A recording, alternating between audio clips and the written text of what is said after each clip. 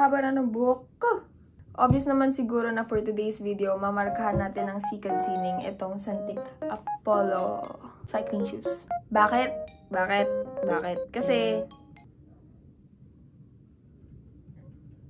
bakit? Yun nga, dito sa Santic ko na to, nagawa ko yung first ever successful shoes ng sikad sining. Sobrang meaningful niya sa akin kasi ito yung simula ng lahat. Kaya ayun, to be sponsored by Santic after almost 3 years nung ginawa ko yun. Gusto kong gawin ulit dito yung main reason kung paano ko to nakuha in the first place. Gets mo? So, bago tayo magsimula, itong Santic Apollo is a lockless cycling shoe. So, hindi ko sure kung magagamit ko siya or baka paggamit ko na lang siya sa kapatid ko since newbie yun sa bike and this is sobrang perfect sa mga newbie. Kasi, kung makikita nyo flat yung sole niya, kaya safe siyang gamitin sa bike. Unlike kung magra-running shoes ka, tapos yung ibang sole nun pa, ganon. Like, kung naranasan gumamit nito, sayang, nung baguhan pa lang ako, naka-running shoes din ako, medyo mahirap kasi ang hassle magsintas ng sapatos, di ba? Hindi siya ganito, hassle na lalaylay. Minsan lumalaylay yung sintas mo, di ba? Tapos hindi siya ganun kasikip. Perfect din siya sa mga takot pang mag-glitz or yung mga ayaw pang masemplang dyan. Promise. For me, hindi kayo matututong mag-glitz hanggat hindi kayo sumesemplang. Pa-V-rin yung heel cup niya to avoid yung pagtutwist ng ankles. Siyempre, kapag ganun, may better support.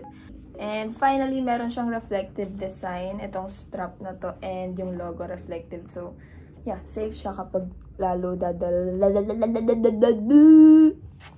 safe siya lalo kapag didilimin ka. Safe ka lalo kapag gagabihin ka or aabutan ka ng dilim sa daan. Diba? Let's start.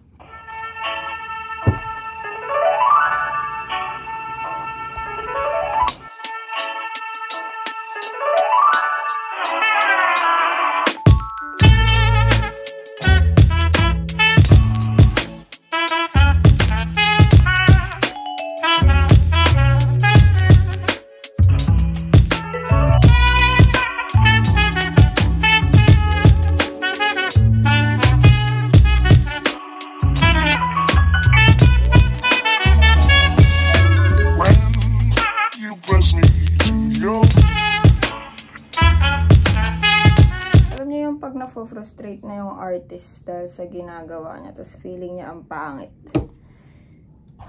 Ginagawa nun, binubura. Burahin natin ang pangit, di ko trip. Promise, binubura ko. Tada! I'll be right back.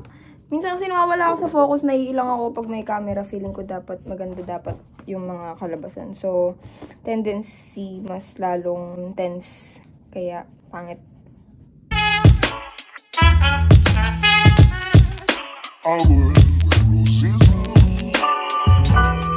Bale, dun ko siya tinerno sa frame ng bike ko na isa. Ayan. Oops, nakita niyo yung custom clip. Nag-autoplay yan sa YouTube, guys. So, hindi ko alam kung lalagyan ko pa siya ng detail sa loob, pero baka hindi na muna kasi kapos na tayo sa time. Kailangan kong matulog ng maaga kasi may ride pa bukas. Tapos, siguro next time, pag marami na ulit time, ano daw? Puro time. So, nung una, naglalagay pa ako ng mga masking tape dyan sa paligid ng mga ayaw ko malagyan. Hanggang sa natutunan ko na natatanggal siya kapag nilagyan ng acetone. So, hindi ko na siya nilalagyan ng masking tape kasi minsan ang hirap din maghanap ng masking tape. Tapos, gumagamit ako ng toothpick para butasan ulit yung mga butas. Siyempre. Sa mga di pa nakakaalam, kay Ate Eloy ko binili yung bike ko na pink na yun. Sa dami kong napanood na videos, tutorials sa pagpe-paint ng leather shoes, yung pinakamabisa talaga yung experience. As in, sobrang dami kong pinagdaanan nung ako palang mag-isa sa sikad sining. Story time. So, may pinagkaraan akong white shoes. Hindi siya white, actually nag-yellow na siya. So, ang gusto ng may-ari, gawin kong white na white. Yun din yung time na sobrang haba pa ng mga pila sa LBC kasi nga, puro online yung nagbebenta. Kasama ko din sa mga pumipili ng sobrang pagkatagal-tagal sa LBC para makapagpadala ng. So, inabot ako ng parang 1 hour sa labas kakahintay. Tapos nakayakap lang ako sa bag. Noong time na hindi ko pa alam na bawal magdikit. Kasi dati naman, pag napapadala ako ng shoes, nakalagay lang sa bag, sinushoot ko lang, nakalagay lang sa plastic, ganyan-ganyan. For an hour, nayakap-yakap ko yung bag, hindi ko naisip na magdidikit sila na sobra. Hanggang sa after 1 oras ako naghihintay dun sa labas. Nung ako na, nilabas ko na, pagkabigay ko ng sapatos. Magkadikit na siyang ganyan, tapos kapag hinagiwalay ko, mababakbak yung pintura kasi nga, nagdikit sila. So, ayun, naghintay ako ng 1 oras para umuwi lang sa bahay. Ulit. At ang malala pa niyan, inabutan ako ng ulan. Nakamotor lang kasi ako nun eh. Tapos, yun, nagkram ako sa bahay kasi, syempre, sinabi ko sa client na pinadala ko na po, ganyan-ganyan. Medyo matagal na rin sila naghihintay. Tapos, biglang boom, nandito ulit sa bahay yung sapatos nila. Tinrabaho ko siya magdamag hanggang sa, yun, okay naman, nagawan ko naman ng paraan. Inulit ko, asitan lang ulit, pantanggal. Ano pa ba? Yun, sobrang dami ko natutunan dahil sa mga pagkakamali ko lang. Pero it's worth it. So, update ko kayo mamaya, charge ko lang muna yung phone ko. Sobrang bright na ngayon, wala pa siyang blending. So, pag-blending ko pa yung kulay na to dito. Tsaka ito dito. Sobrang black na nito, pero sa totoo lang, medyo red violet eh. Basta ganun. Okay, bye.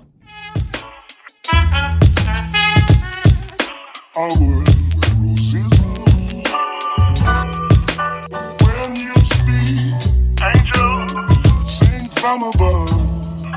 Everyday would seem turning into love song.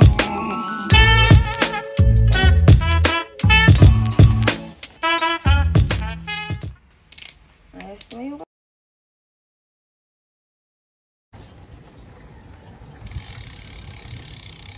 Tayo mo. Tawagan na tayo. Let's go! Anong oras na?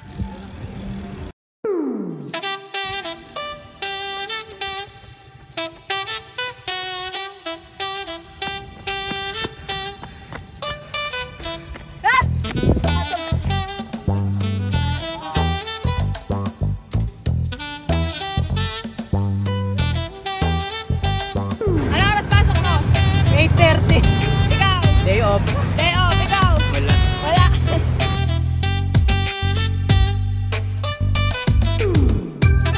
Ano oras pasok mo? 8. Tara na.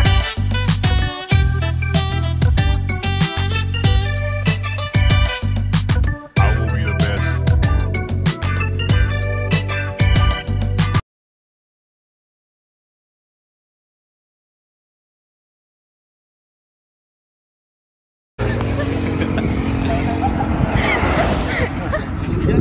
Ako, di ko na kailangan mo. Bata ka. Una lang po. Tumayo ka dyan. Ano boss? Upo na lang ba? Uy, may sukat ka? Bago ba yan? Okay lang po. Setting lang yun. Upo na lang po. Aray, takbo na natin. Nakaka-picture din. Babi ako din ah. Diba, sarap po. Wala pa tayo picture eh. Uy, tago mo yung sugat. Sige, sige. Angat na. Baka makita yung akin. Nakikita pala. Hindi.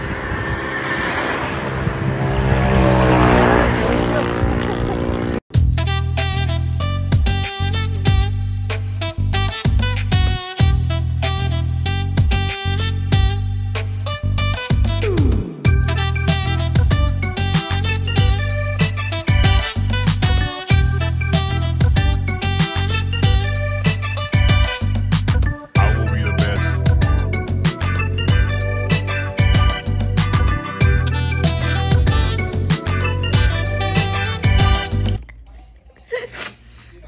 Sakit ka. Stuka. Sakit.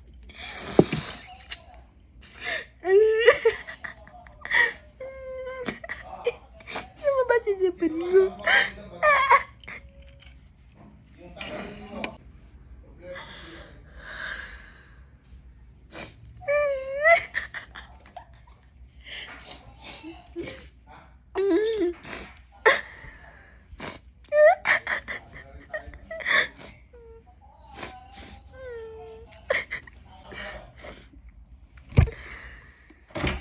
Ay, sorry.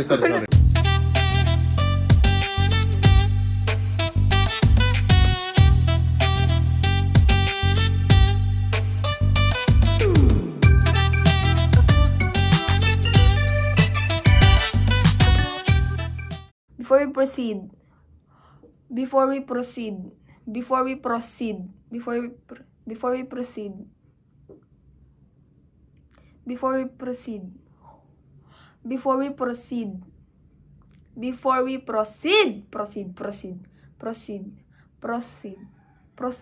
proceed.